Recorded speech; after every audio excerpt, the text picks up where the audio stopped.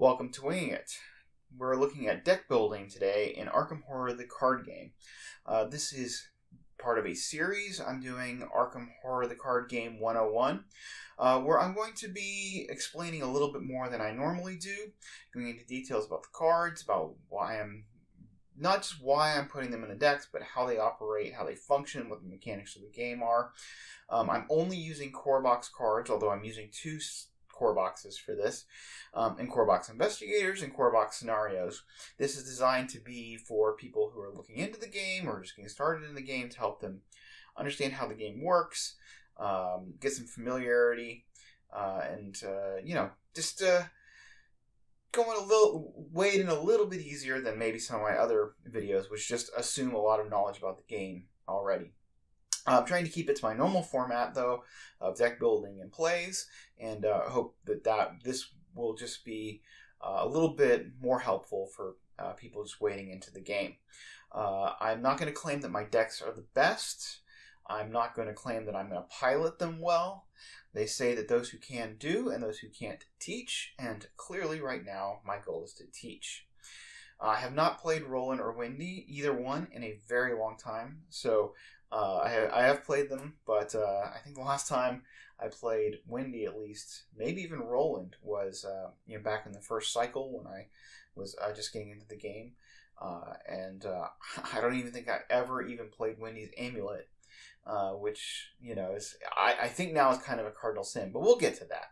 Anyway, let's dive right in and take a look at Roland. So this is Roland Banks, the Fed. He's kind of the iconic investigator when it comes to this game. He is a Guardian class. Guardians tend to be protectors, fighters. We do think of it as kind of the combat class. They also have some healing, things like that. So, and his off class, he is kind of a main class, off class investigator. His off class would be Seeker, which is kind of the investigatory, find clues, provide some utility, that kind of stuff. So his biggest weakness is his 5 sanity, which is pretty low. At this time, there are no lower sanity investigators than Roland. There's a few other investigators who share his low sanity, but it's definitely a significant weak point, something you have to think about when you're building your decks, and kind of how to mitigate that. So he has 9 health, which allows him to take up to 9 damage. So damage goes towards your health, horror goes towards your sanity. So he can take a lot of damage. Nobody has higher than 9 health in this game. So he's very physically resilient. He's just not very mentally resilient. So one of the first things to look at when you look at Investigator is the stat line across the top. So I will tell you the numbers basically mean this. 3 means you can do whatever it is needs to be done. You're kind of mediocre at it. 4 means, hey, you've really got this licked. You're really good at that particular stat. 5, there's a very few investigators who have 5s in stats, means you're basically S tier. You're really good at that kind of. You're going to lean hard into that stat. 2 means don't even bother. You're pretty poor at whatever that thing is. And then if you have 1, it's just like, well, not going to be passing those tests. So talking about tests, this game is basically built up on tests, and you will use these stats to pass various kinds of tests. Willpower is usually used to pass tests that are there are encounter cards. They'll be kind of one-time events. They'll do something bad to you, and you can prevent it by having a high willpower. At 3 willpower, Roland is pretty average. He'll fail a lot of those tests. He'll pass some of those tests. So it's something that you'll want to find a way to boost so you can do much better. Get up to a 5 or a 6 to avoid those bad things happening to him. Especially since a lot of those bad things can deal horror to you, which, of course, he can't handle very well. Intellect is the primary way that you get clues in this game, and clues are the primary way you advance what you're trying to do. Clues represent kind of abstractly learning knowledge about the problem that you're trying to solve. And so getting clues is the most important thing you do in this game in most cases. Being so-so at it is not great. So Roland does have other ways of getting clues, though, and he can investigate if he needs to. Now, fighting, for a fight, he does well. He can beat things up, he can shoot them, he can take care of enemies, and actually, as you'll see, he has kind of a way to use that to get clues, so that's good. Now, agility is a stat, people thought it was kind of a bad stat in the early days. Some people probably they still think it is. One of the big things about that is both in the core and in Dunwich, the first cycle, it's not tested very much, and it's not very effective to use it for its primary use, which is to evade enemies. Although you can get value out of evading enemies, but in 9 times out of 10, you just feel like I'd rather just, instead of running away from it, I'd rather just defeat it and make it go away permanently. It does become more useful in later cycles, and I do think people tend to undervalue it, but Roland is not going to be evading. He's not going to be using that stat much. He is instead going to be using his combat, and he's going to stand his ground, and he's going to fight. Now, every investigator has a special ability. His ability is printed right here on his card. It's a free trigger, which means it doesn't take an action. It just means it's an optional thing that you can do, and it'll give you right here the condition, which is after you defeat an enemy. So after is kind of it's a word that tells you when you can do stuff. There's when, after, and if. Are kind of the keywords that are important that deal with timing. I won't go into those right now, but this is pretty straightforward. After you defeat an enemy, discover 1 clue at your location. So I said he can get clues through alternate means. Whenever he kills an enemy, he can get a clue. Now it does say limit once per round, so he can't just do it, over and over and over again. He has to wait and do it as he goes. But it's actually a very strong ability to be able to just pick up clues by fighting. It means he doesn't have to lean so hard into intellect to be useful in that way. Now, Elder Sign is whenever you draw an Elder Sign from the bag, you're going to be, I'll go into tests later in the other video, what a test, what the mechanics of a test is. But one of the tokens, and it's usually one of like 14 to 19 or 20 tokens, is kind of the range of how many tokens in that bag, can be an Elder Sign effect. And you pull that out and you look in your investigator and see what that means. In this case, it means +1 for each clue on your location. So if you're taking a fight test and you're sitting on a location with 3 clues, and you're fighting at 4, then all of a sudden you're fighting at 7. So you're more likely to pass the test. So let's take a look at, on the back of Roland's card is going to be his deck building requirements. And you can see that all of the core set investigators follow the same template. And this is not a template that's used through the entire game, but it is used through the core, it's often used and repeated through a lot of the different cycles in the game. First of all, deck size 30, which is fairly standard. I would say 90% of the investigators have a deck size of 30. And along with that, you can include 2 of each card by name in a deck, unless there are some other restrictions that may apply or there's some things that may change it, but that's typically the way to think about it. So you can put 15 2-of cards, or you could put 14 2-of cards and then 4 1-of cards, and those are the ways that you get to your 30. So anyway, I did the math wrong there. It's 14 2-of cards and 2 1-of cards. Math is hard. Anyway, so we can take, when I say it's a templated that's in the core, is that they have a main class and an off class. His main class, you can take 0 to 5 Guardian, and Seeker cards level 0 to 2.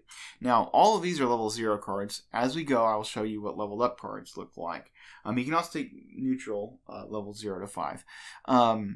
You start with all level 0 cards. So even though it says 0 to 5 or 0 to 2, you can't actually use any cards but level 0 cards in your starting deck. But this is a progression style game. As you are successful, or even if you're unsuccessful, you will get experience points that you can use to buy better cards for your decks and upgrade your decks. It also says that he has 3 additional cards on top of that 30 cards, which is pretty normal. You usually have a deck of 33. So he hits his roll in 38 special, cover up, which is a weakness, and 1 random basic weakness. So you'll generally have 2 weaknesses in your deck. One that's tied specifically to your investigator, and then one that is chosen at random. and it's called a basic weakness. That's kind of a pool that all investigators can pull from. So that's one of the distinctive features about this game, is that your characters are flawed. They have issues they have to deal with, and that's represented by your deck not only containing good cards, but also containing cards that can hurt you. So yeah, nothing is for free in this game. You've gotta fight all your way through it, including even through your own deck. So we're gonna take a look at the cards now that I have chosen for his deck. Again, I've chosen only core cards.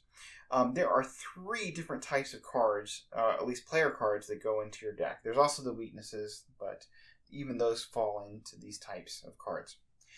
So you have assets, events, and skills. This entire top row of cards here are assets that I'm putting into Roland's deck. Now, assets are cards that have a cost on the top, like this card has a 4 cost on the top. You have to pay 4 resources to put it into play. And then it just goes into play, and it sits in front of you, and it has an effect. In this case, it has a fight effect. You spend an ammo off of this and do a fight, and we'll get into those mechanics later. Also, assets may take up a slot, like this takes up a hand slot, or it might not take up a slot at all. And slots are just limited, so you can't, if you can't have 3 guns out at once, there is a card that can give you an extra hand slot later for weapons, things like that. But in general, you only have 2 hands. So if you wanna, you want to carry around 3 weapons, you can't. Okay, so that's assets. They just sit on the table. Some assets, like the Beat Cop here, have damage and horror soak. So you can apply damage and horror to him before you do to Roland, if you want. So that's nice. The other thing you may have noticed is that these cards say, like, we'll look at Roland's signature weapon here, have icons on them. Okay, there's a difference between playing a card and committing a card. These terms are kind of important. Playing an asset means you just spend the cost, you put it out in front of you, and it sits there and it does its thing. And these icons here mean nothing when you do that. And alternatively, you can commit this card, which basically you are going to say, I'm taking a fight test. Okay, I'm going to commit this card. It goes in your discard, so then you can't play it anymore. So you're paying a cost to do this. Okay, you don't have to pay this cost up here, though. You're just losing the card, and you get to add the combat. Now you also, this question mark means that can stand for any stat. So you could add 2 fight stats if you commit this card. So you can commit most assets, or you can play them for their effect. Now, I have these here are events. Events are one-time effects. You still play the cost, okay? Still pay the cost up here, or you can commit them. But you pay the cost, and then you read the text, and whatever this text down here is, that's the effect that you're going for. Now, the other thing we have here are skill cards. And skill cards are they have no cost. You cannot play them in any sense. You can commit them. And you only commit them for these icons here. And they may have an effect that also goes into play when you commit them. So those are the 3 kinds of tests, 3 kinds of cards. So let's take a look at Roland's 38 Special. This is his signature weapon. Okay. So this is an asset. You spend 3, you put it on a table, or you could commit it, but normally you'd want to play it. It takes up a hand slot, so you can only play it if you have a hand slot free, or if you do have something in your hand slot, it will remove something in your hand slot out of it. Okay, it says uses 4 ammo. So when you play this, you put 4 ammo tokens on it, or resource tokens are typically used for ammo. And then it has this action. This kind of arrow means to take an action. So when you take an action, the bold keyword is which action you're doing, which in this case is to fight. And it gives you +1 combat when you use that action. So that moves him from his 4 combat to being 5 combat, which helps him pass whatever combat test he's taken. It also says if there's 1 or more clues in your location, you get +3 fight instead, which makes it much easier for him to hit things if he is if he's fighting on locations with clues, which is good because his ability can get one of those clues if he kills something. So, it kind of all works together. It also says this attack deals +1 damage. That is because a fight action normally deals 1 damage. Plus 1 damage means that if you shoot somebody with his gun, it will do 2 damage. So that is nice. That's how his weapon operates. Now, this is something that comes up frequently. It's like, well, what if I have Roland's 38 special and I have a 45 automatic, which is very similar, and both of them give me this fight combat? Does that mean that I can use this fight, and this action for him to be fighting at 6? The answer is no. You can't do that because this fight bonus here only applies when you're taking this action. And if you're taking this action, you're not taking the action on this weapon. Okay, so you can only be taking one action at a time on one item. Now, I'll go ahead and spoil the beat cop here. The beat cop says you get +1 combat. Notice this is not tied to an action. This is just he's on the table. And if he's on the table, if he's in play, you're getting +1 combat. So if a beat cop is out and you take this action, or the fight action, he will be fighting at 6 because he gets +1 from the beat cop and +1 from the special. So that's kind of the way it works. Hopefully that makes sense. When this runs out of ammo, you don't get rid of it. It just stays on the table. The only way to get rid of it is either if a negative effect discards it, or if you play over it with some other weapon. And if you, say, have one hand slot with this in it, and your other hand slot is free, and you play another weapon, that would go down, and this would stay in play. Alright, so let's look at his signature weakness. Okay, this is a bad card that goes in his deck. And notice this is weakness. It also says treachery on it. Treachery cards normally come from the encounter deck, which is the deck that's working against you. But your weaknesses also will end up being treacheries a lot of the time. So the revelation effect, that's what you do when this card shows up. You don't get a choice. Okay, and it's just put cover up into play in your threat area with 3 clues on it. So you put 3 clue tokens on it. And then there's this free trigger. When you would discover a clue, remember this free trigger makes it optional. You don't have to do this. But when you would discover one or more clues at your location, discard that many clues from cover up instead. So instead of spending his time trying to advance whatever you're trying to do, he can spend his time trying to cover things up. That's what feds do, right? And then forced. When the game ends, if there are any clues on cover up, you suffer 1 mental trauma. So a trauma would mean, if he got a mental trauma, that means the next scenario he would start with, he would start with 1 horror on him already. Or if he had 2 trauma, it would be 2 horror. So you want to go ahead and do this task. With his sanity being such such a weak spot for him, you definitely want to not take horror if you can avoid it anyway. Now, I got 2 of these automatics. Okay, this is a card that I chose to put in the deck. This is kind of like your baseline weapon. I would say to determine whether a weapon is good or not, you would always want to kind of compare it to automatic, and that would give you a good idea of how good it is. In the early days, you'll probably want to put this in most of your Guardian decks.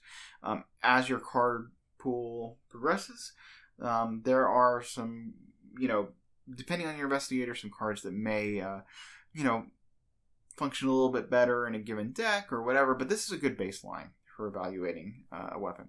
So, like Roland's 38 Special, it takes 4 ammo. Like his 38 Special, he gets +1 combat, but he doesn't get a bonus at Fish Clues. It costs 4 instead of the 3 that his special costs. It only gives you an agility icon, which is kind of worthless for Roland, since his agility is not really the way he's going to want to do it. And it also it gives +1 damage. And a lot of players will only put weapons in their decks that will do +1 damage. They want to be able to get that, if I've got a 4 health enemy, I want to be able to take it down in 2 shots. So that's, and there's a lot to be said for that. And I think my default is to always make sure that I can do 2 damage with a weapon before I put it in my deck. So +1 combat, +1 damage, takes up 1 hand slot. It's a very effective weapon. You get 4 shots with it, and then you can't use it any longer. So I got 2 of those in this deck. Now, Machete is a better weapon than the automatic, and we'll talk about why it's better. It is a 3 cost, so it's cheaper to put into play. It has a combat pip, so if you don't need to use it to put it into play as an asset. Committing it is going to be committing it to tests that Roland wants to take. And then the fight is the same, +1 combat, deals +1 damage, as long as there's only one enemy engaged with you. It turns out that's not a difficult thing to accomplish. It can be painful when you have lots of player counts, but often you only have one enemy that you're dealing with, and so it's working like a 45 automatic, except that it doesn't have ammo. You can use it as many times as you want. In fact, this card is so powerful and is used in so many decks that eventually when there's a rebalancing patch called the Taboo List that came out, this card was on it, and it was actually made an XP card because it's so strong. But if you're new to this game, I would not worry about that at all. I'm just saying that to let you know how powerful this card is. In the beginning, you don't have a lot of choices for weapons, and it's not really that overly powered when you have a limited card set. It only becomes really strong when you kind of have like the wider card pool, and there's other cards that you're taking this over. So I wouldn't worry too much about that. Just know this is a very strong card, and you probably want it in all of your guard and your starting decks. So now we are going to dip into the his off class and get a magnifying glass. Magnifying glass is very cheap. It's 1 resource. It has an intellect, so he can commit this to an intellect test if he wants to. It has this key word here, fast. What fast means is, normally when you play an asset, it takes an action to put into play. Fast means you can play it and it doesn't cost an action. So you have 3 actions per turn, but you can play a magnifying glass and still have 3 actions to go. It gives you +1 while investigating, and it takes up a hand slot. So you couldn't have a 45 and a machete and a magnifying glass out. But typically with Roland, you'd want to have a magnifying glass out if you can, and a weapon.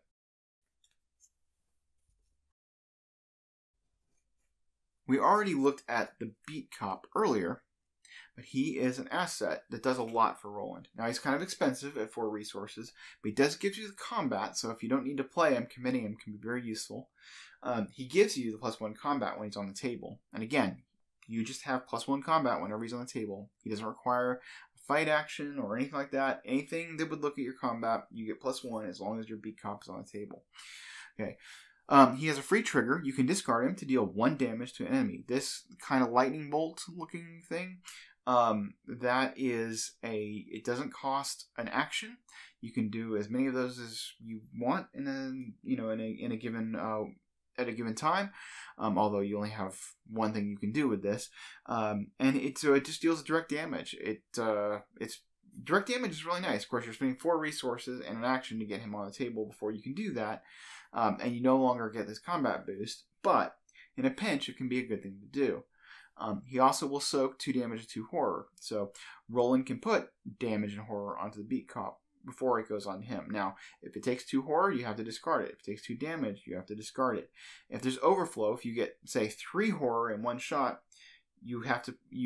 once you've exhausted and put as much horror on the Beat Cop, then you have to overflow it onto Roland, or another damage or horror soak if he's got one of those.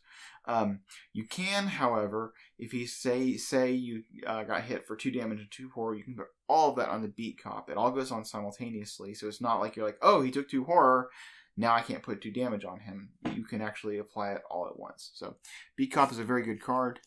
There is an upgraded version of this card that's even better, that we will hopefully, if we do well in the first scenario, be able to get. Now, Beat Cop has an ally. This is the ally slot down here. You only have 1 ally slot, so if you have Beat Cop in play, you can't put Guard Dog in play. Or if you have Guard Dog in play, you can't put Beat Cop. Actually, that's not true. You can put them in play, you just have to discard the card that's already there. So Guard Dog, a lot of people put 2 Guard Dogs in a starting Guardian deck. Maybe I should have. I feel like 3 allies is good. Being as they're kind of competing for that slot. So Guard Dog, he doesn't give you the combat boost, but what he does give you is a lot of protection. If you get hit by a damage, he has a free trigger. When an enemy attack deals damage to Guard Dog, deal 1 damage to that attacking enemy. And that's pretty strong. To be able to just do damage back without having to test or do anything, just do damage back, and he can do it 3 times, that's really good. Plus he has the combat icon we like, and he's only 3 resources to put into play, which is nice. Next, we are going to look at physical training. This is part of a suite of cards that are referred to by the community as stat boosters. And I think we talked about this lightning trigger before. Spend 1 resource, gain +1 willpower for this test, or spend 1 resource, you get +1 fight for this test. You can do that as many times as you want, and it will apply for the whole test. So if you want to spend 3 resources to boost by 3, you can do that. Now, the reason these cards aren't fantastic is, they cost 2 resources to put this into play, which already hampers your ability to use the card, which is to spend, more resources. So you have to have, a good, at least 3 or 4 resources to even make use of this card, which makes it a pretty expensive endeavor. It can be good, especially if you really just need to boost up to hit something. And, this does give Roland a way to deal with this 3 willpower, which is kind of vulnerable. And of course you can always commit it for a fighter willpower, which is, free to do. But there's an upgraded version of these that you can get later on with your collection that only costs 0 to put down. And I find those to be a lot more effective because you're not, hurting your ability to use the card by putting it into play. But we may get to see you play it.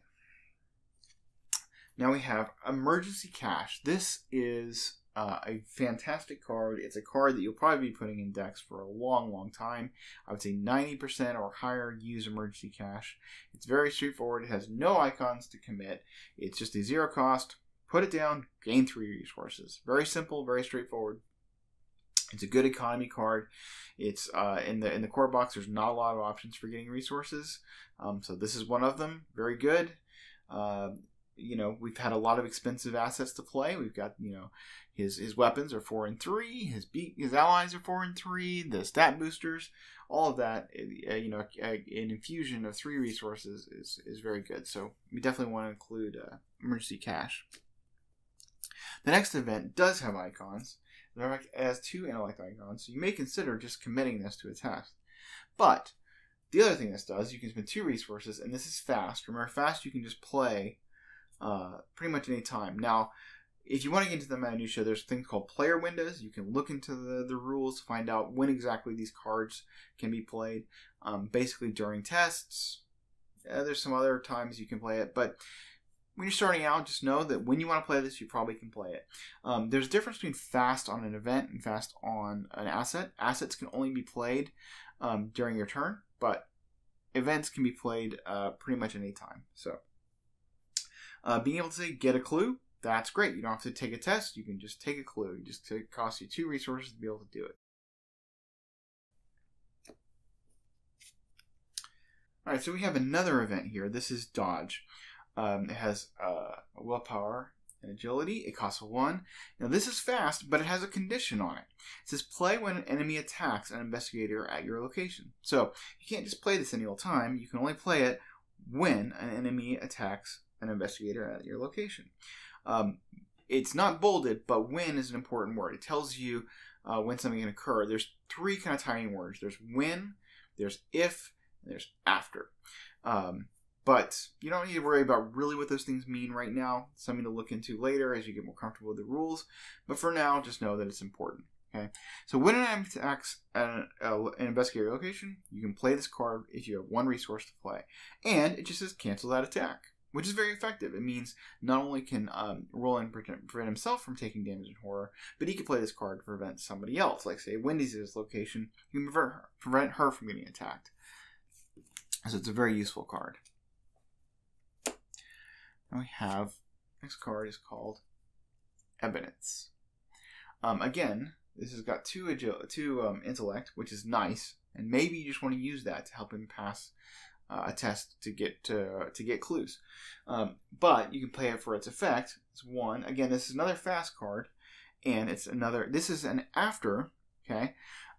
So you play after you defeat an enemy. So once you've completely resolved the action of defeating an enemy, and all of that entails, you can spend 1 resource, play this card, and you can discover 1 clue at your location. Much like working a hunch, but this one's conditional. Working a hunch costs 2 resources, and you can just play it to get a clue. This one requires you to do some fighting first. Now notice that this is just like Roland ability, which is, after he defeats an enemy, he can get a clue, limit once per round. He could play this and get 2 clues. 1 from Roland's ability, 1 from this. Okay, now this is a bomb card. This is why I only put one in. This is the kind of card that it has a big effect. It's useful rarely, but when it does, it comes up big. And it's also actually a bomb card. It's a dynamite blast. It costs 5 resources, which is very hard to afford. It's not very often you're going to have 5 resources hanging around as a guardian. He's just, look at all the other things he's got to play. And it says choose either your location or connecting location, deal 3 damage to each enemy and to each investigator at the chosen location. Which means he would do damage to himself if he threw it at his own feet. But sometimes it's a good idea. Doing 3 damage testlessly is very, very strong, especially if you have enemies grouped together. Now, I don't always take this in a Guardian deck. I do try to take 1 in the core campaign because this kind of operates as a tech card. A tech card meaning it's designed for a certain situation. And there's definitely a situation in the 3rd scenario of the core box where this can come up big for you. So that's why I've included it here. All right, this is one of the most standard cards that you can take. We're getting to skill cards now. This has no cost. You can only commit it, but you commit it for an effect. You get the 1 combat boost. So, if you're fighting with a machete, he would be at 5. You add this, fighting at 6. Okay, but the effect is this. If the skill test is successful during an attack, that attack deals +1 damage, which is really nice. It's good if you don't have a weapon out, you could be hitting for 2. If you do have a weapon out, you could be hitting for 3. Good for odd health enemies. It's so you don't have to waste 2 ammo killing a 3 health enemy. It just adds damage. You'll almost always be taking this card in most Guardian decks, I think. It's just really good when you need to do a little bit of extra damage. All right, Deduction is a similar card, but Seeker style. This is for getting clues. You add an intellect, makes it more likely for you to pass that test. And then the text on this is, if this skill test is successful while investigating a location, discover 1 additional clue at this location. So, Vicious Blow lets you do additional damage. Deduction lets you get an extra clue. Alright, here we have a staple card, Unexpected Courage. Unexpected Courage just lets you add 2 of any stat to a test. It does say max 1 committed per skill test, and that means across investigators. So if Roland was committing this to a test, Wendy couldn't also commit 1 to the same test, which is something I haven't mentioned about cards. When you're committing cards to test, you can commit cards to another investigator at your location, or 1 card. You can't commit multiple cards. You can commit 1 card. So if, say, Roland's taking a willpower test, he could put an Unexpected Courage, and then Wendy's there, she could also throw a card in with an icon on it. Unexpected Courage is just so flexible and useful that a lot of decks, especially when you have a limited collection, you'll find that in a lot of decks. Okay, Perception is essentially the same thing, but it only works for intellect. So this is good, especially if you're planning to get clues. And this also has the max 1 committed per test, but it also has this, if this test is successful, draw 1 card, which leads people to call, there's 1 for each different stat. People will call this a cantrip, it's kind of a legacy term for Magic the Gathering. But anyway, it's good. You can draw a card, you can keep your hand full, and you can pass tests to get clues. So that's what that's for. All right. Now, the other I have included in Roland's deck here is Guts. It's the same thing as Perception, but it is for willpower. And again, max 1 per committed test. If this is successful, draw 1 card. This is a card you should consider in a lot of decks, at least early on. You need to be able to beat willpower tests. With only 3, committing this card to a test will get Roland up to 5, which is pretty good. The game will always be testing your willpower. Just always pushing it, always doing bad things to you if you fail it. So Guts is always something I would at least start off with in your deck and then cut it if you don't think you need it. But it's of all the skill cards, of all the cantrips, it's probably the most useful. So, and then we have this is a random weakness that I drew. I drew 2 weaknesses from the core cards. You will, if you have 2 core boxes, you only use 1 set of weaknesses to draw from. I usually use an app, Arkham Cards, on my iPhone to draw my weaknesses. But yeah, this has a revelation effect. Choose and discard all but one card from your hand. I will say this is what I think is one of the harshest in the game.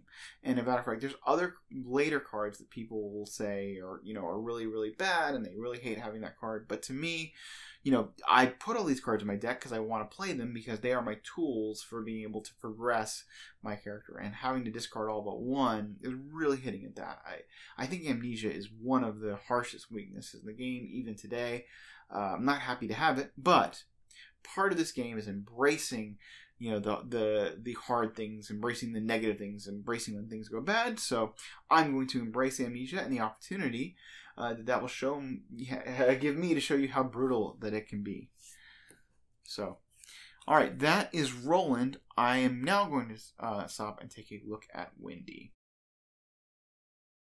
And this is Wendy. Wendy is the second recommended investigator that the core box tells you to play, which is kind of an interesting choice because she does kind of fit the high skill floor, high skill cap kind of investigator. She actually is one of the most powerful investigators of the game, and she's not very straightforward to play. And she doesn't have just the best card support, I don't think, in the core box. And I'm certainly not great at playing Wendy, so you might get to see, Roland's pretty straightforward. Kill stuff, get clues, that's it. Wendy has to do things a little bit differently. And she is a survivor, which means survivors are all around. Guardians are all about, fighting and protecting. Survivors are all about mitigating failure. And failure doesn't hurt them as bad. Sometimes they even profit from it. But having some bad luck or whatever generally doesn't hurt survivors nearly as bad as every other class. So they kind of accomplish what they do in spite of the odds being against them. Hence, the survivor class. So I don't know that I'm a particularly pilot or deck build her well, and I did struggle picking cards, and I almost picked just every card that she could take from the core box to build this out. So it'll be interesting to see, how that pilots. But anyway, let's take a look at Wendy Adams, the orphan. So that is Wendy. She has this wonderful stat line. She has a 4 willpower, which makes her pretty resilient to the encounter deck. A 3 intellect.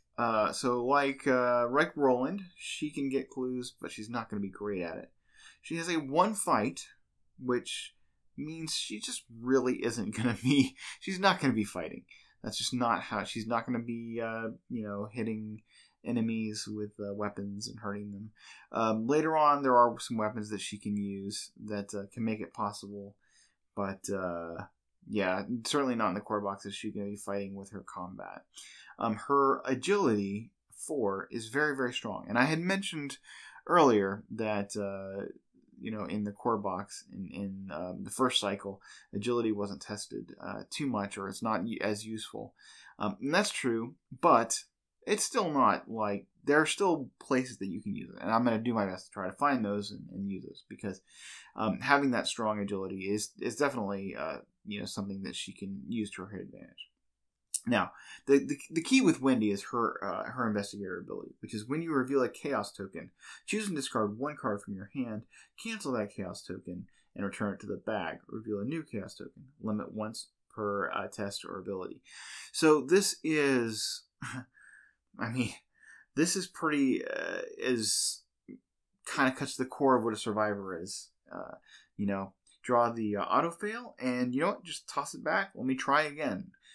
Just for the small price of ditching your card, which is certainly worth it. So survivors don't have to commit she doesn't have to commit as much to a test, because she always has the chance of redraw.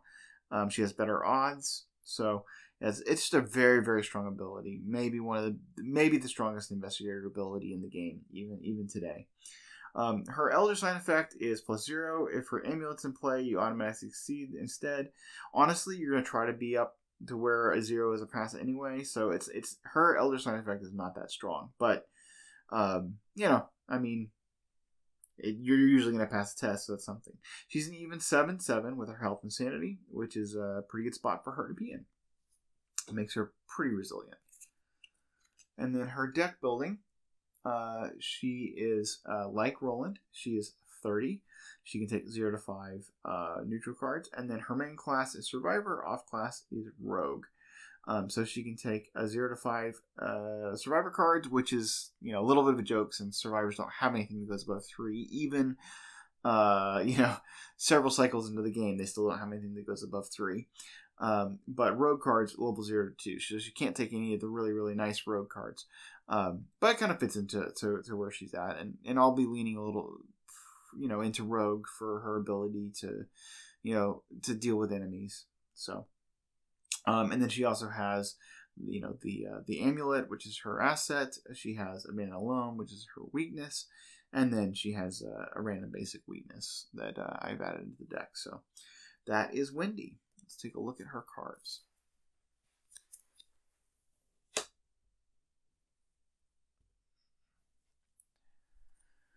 So here's her amulet.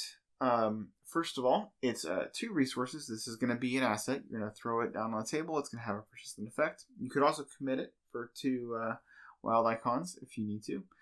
It takes up her the accessory slot, which Roland didn't use that, but she will. And I don't have anything competing for that slot. There are some cards that she could take in the core box, Lucky Rabbit's Foot being one that can compete for that accessory slot. And you only have one. So, I really don't want to try to balance that, so I didn't take Lucky Rabbit's Foot with her. But anyway, the effect this has when it's on the table is you may play the topmost of it in your discard pile as if it were in your hand. You'll find that in Survivors, recursion is kind of a theme, being able to do things with their discard pile. They're the one faction that can take cards and play them out of their discard pile consistently. That's her way of doing it, is she can just take events and then she plays them. And then it says forced. After you play an event, place it on the bottom of your deck instead of in your discard pile. So you don't get to just play an event and then play it and play it and play it like that. It's going to go under her deck, and then eventually you'll get to it again. Now, you can get to a situation when you have her amulet out that you're sitting on basically 3 cards in your deck and you're just recurring them over and over and over again, and that can be very, very powerful if it's the right 3 cards. So let's take a look at her weakness.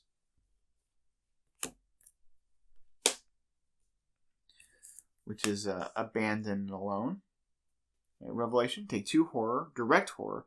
So direct means that you can't place it on a soak. She couldn't put it on an ally. She can't put it on anything that has health or sanity. She just has to put it right on herself. That makes her 7 sanity really effectively a 5 sanity, because you're probably going to hit this card. And then also remove all cards in your discard pile from the game. So when it does say remove from the game, it's not talking about from the rest of the campaign. It's just for this one scenario that you're doing. But it's not in your discarding pile. It's just removed. You can't interact with those cards anymore. So if you've got some nice events built up that you're planning to use your amulet for, this will just remove them and get rid of them. So that's kind of annoying.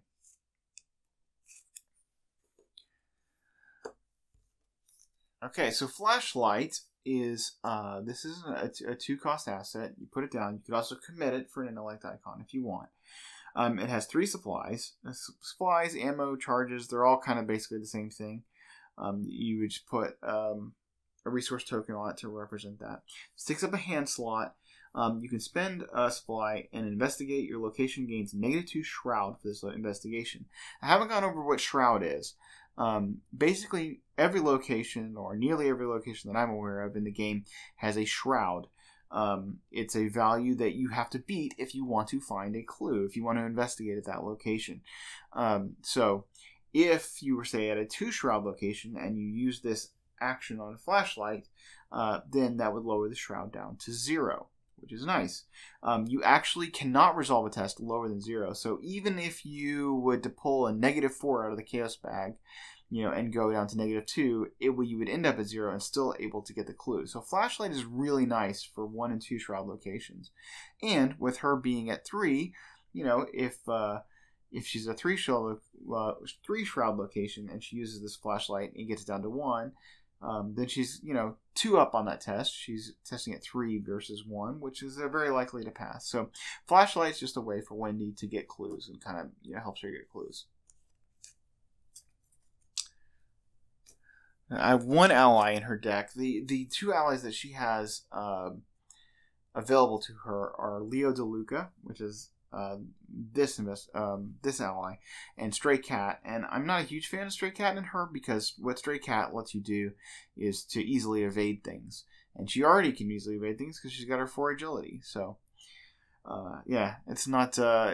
Leo is the problem with Leo, of course, is his expense. We haven't seen anything this expensive yet in this deck building. 6 resources is a lot, but he gives you a nice effect. First of all, he's got the same damage and horror soak as Beat Cop, 2 damage, 2 horror, but his when he's on the table, it says you may take an additional action during your turn, which means you can take 4 actions every turn, which is, that's 33% more that you can get done in your turn, provided you have things that you can do with that. Of course, the problem is, you have to use a lot of resources to get him into play. But Leo is good. He does have this little star up next to his turn. That means he's unique. So that means that, like, if Wendy plays Leo DeLuca, nobody else that she's playing with can play Leo DeLuca. Whereas, like, the Beat Cops from Roland are, they don't have that little asterisk. So if somebody else wanted to play a Beat Cop, they could. They're the red shirts. Where Leo DeLuca gets, he's more of like on the named roster. So he's a good ally. If you can take care of his actions, he's one of the best allies in the game.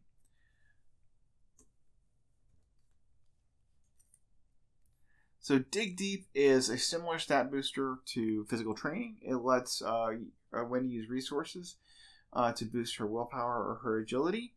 Again, that's those are her 2 strong stats, so she can just make sure she can pass tests in those stats if she wants to throw resources at them.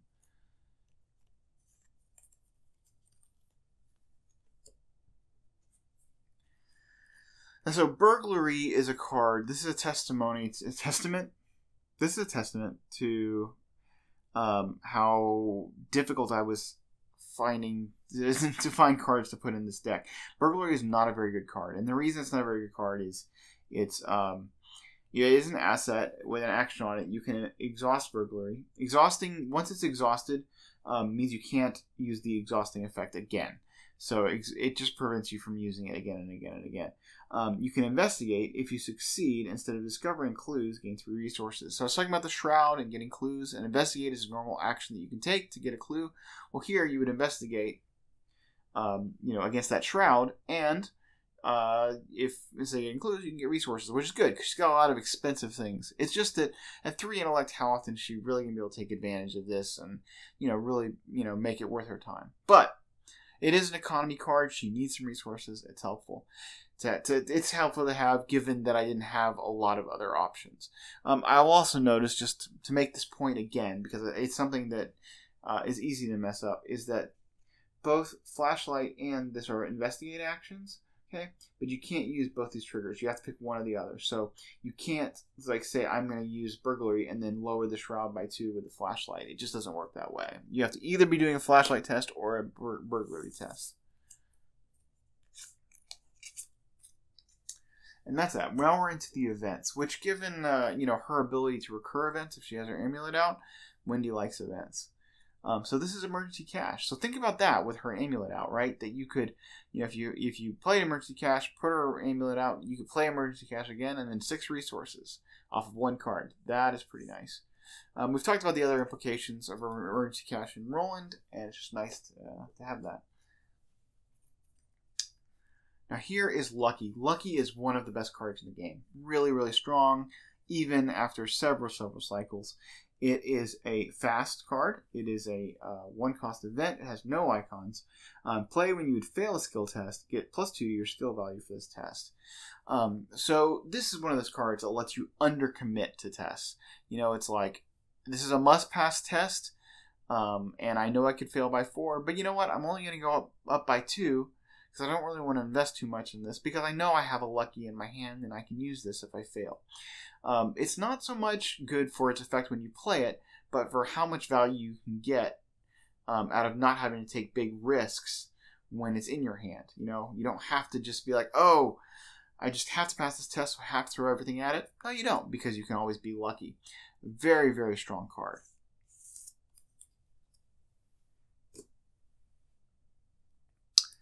Alright, so here we have a fight option. I have 2 of these in Wendy's deck.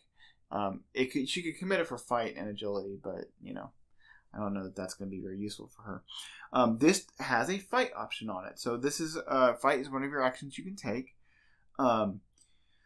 This is an event, so it's not like you put this down and you can trigger a fight action, right? This is just you do fight when you play this. But it says this attack uses agility instead of combat. So if you're wondering why we were fighting with Wendy with her 1 combat, now you know she could use her agility instead. And attack does +2 damage. So whereas like Roland's weapons will do 2 damage when they hit, this does +2 damage, making it a 3 damage attack. So this can be a huge attack. She can do a lot of damage with this. And of course, with her amulet, she could recur it. She could play it again and play the amulet, play it again. So yeah, it's backstab is nice, but she has to be able to land the agility, have enough agility to make sure she gets the hit in, and it's a 3 cost. It's not cheap. So. But it is a way that our orphan can fight. Here's another way that she can fight. This is sneak attack. It is again, it has an intellect and a combat icon. It's a 2 cost, and it says deal 2 damage to an exhausted enemy at your location. Now we haven't really gotten into enemy mechanics and what exhausting means, and I'll get more into that into the playthrough.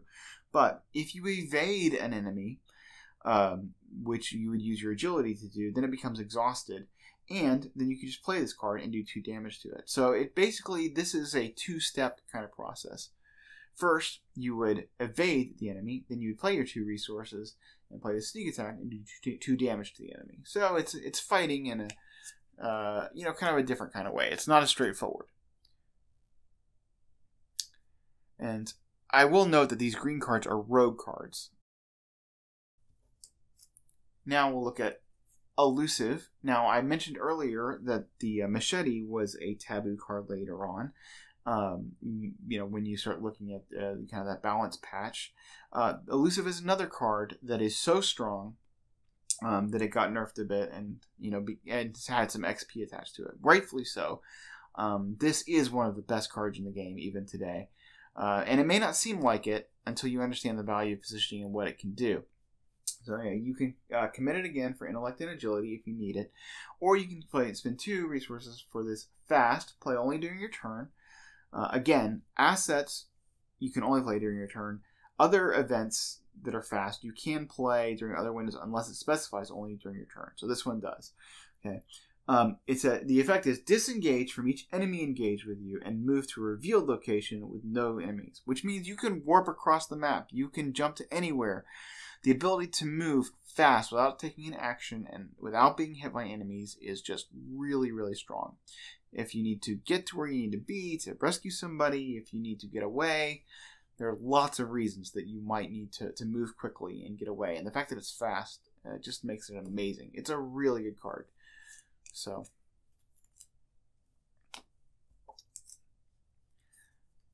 now we have Look What I Found, a card I like to play just because I love to say, look what I found. Now, she could commit this for the intellect icons, just like Roland might want to do that with a card like Evidence, to help her pass an intellect test. But she can also play it for the event, 2 resources. It's a fast, play after, so it's got a condition on it. Play after you fail a skill test by 2 or less while investigating. Discover 2 clues in your location. This is one of those mitigate failure tests, right? She's failed to do the investigate, but she can pick up 2 clues instead for doing that, for the low cost of 2 resources. So you'll see some people play this card and they'll be trying to fail because they want to get the 2 clues. But honestly, usually this card is best played when you're trying to pass the test, and you use this when you accidentally fail. It's kind of works like Lucky in that way, that you can undercommit to a test and know that you're going to be happy whether you succeed or fail. Okay, so now we have Cunning Distraction. Now this is a card I would not usually include in most decks, and if I did, I would include 1 of instead of 2 of. The reason I'm putting 2 of here is first, that I don't have a lot of options for Wendy in the 2 core boxes that I feel like are really good for her, and the second is that this is a good tech card for really the same situation that a Dynamite Blast is in for Roland for the third scenario. And it's a very powerful effect. The problem with it is it's just very expensive. But it does have a willpower icon and a question mark icon, which means you could be 2 willpower icons, or she could commit it to a test for anything, which is nice. But if she needs to use it for the effect, it's spend 5 and evade. Automatically evade all enemies at your location, which is an unqualified evade is just really great. It means you're safe from all those enemies for the rest of the turn, and that can be really, really good. Of course, you could do this and then do the sneak attack if you wanted to, but what's neat, and you might miss about this test, is this card, is that if there's an enemy engaged with Roland, and she plays this card, it will evade that if they're at the same location, even though that enemy is not engaged with her. So it basically exhausts all the enemies, gives you a lot of freedom. It's a good card. Again, I wouldn't normally take it just because it's so expensive, but it's good for this campaign, and I didn't have a lot of other options. So now we're back to Unexpected Courage. Again, it's just a staple card, goes into a lot of decks. It's good. For the same reason we included Perception in Roland, we're going to include it in Wendy. She's got the 3 intellect. Being able to boost to 5, that's good. Help her get clues. She's got to find clues. She's got to pull her weight. I also included a manual dexterity. This will help her with things like getting that backstab off when she's going to fight with her agility, or if she needs to evade. Manual dexterity is good. Again, it's a cantrip like Perception, where it will replace itself if you're successful. So it's good for, to lean into her agility stat.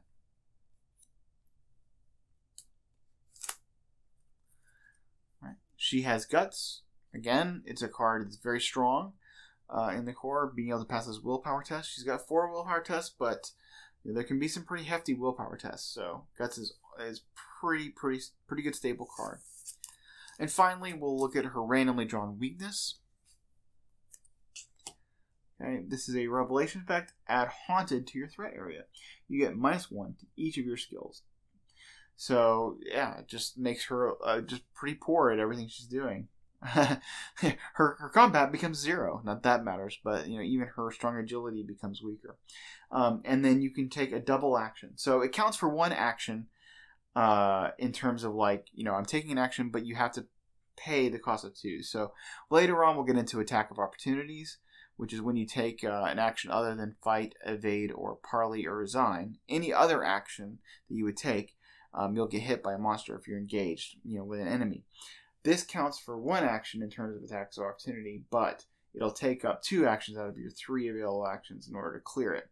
So you have to pay that cost. So this basically will just slow you down. You want to deal with it as soon as possible. Now, one thing that is not necessarily clear to first-time players, and it's kind of an exception in the rule book that you just need to know about. If you have an asset like Flashlight and it's in front of Wendy, Roland can't come over and use this flashlight. That belongs to her. It's in her area. Only she can use the flashlight. But when it comes to treacheries, and this has treachery on it, right? Roland can interact with this. If he's at a location, he could take 2 actions and clear a Haunted, and then it just goes into her discard. So you can interact with another player's treacheries. You cannot interact with their assets. So that's an important thing to know. So anyway, this is Wendy, and of course we just took a look at Roland. I have tried to create both of them to be able to get clues and to manage enemies. It is a thing that when you're building in multiplayer, or when or two-handed, sometimes that you'll build an investigator, more towards the combat, and another investigator more towards the clues, and they have their kind of defined roles. Or maybe you're playing 4-player, you'll have 1 pure combat and 1 pure investigator and cluever, and then you have 2 flex. Or maybe you have 1 that leans hard into agility. Or there's some other kind of utility roles. There's some control decks that protect you from the encounter deck. Or there's an investigator who might heal or provide support or that kind of stuff. But generally, you do think about investigators in terms of enemy management and getting clues, and where do I fit along that spectrum? And I've tried to build these decks so that both Wendy and Roland can do both. They both can get clues, they both can, fight or evade, manage enemies one way or the other.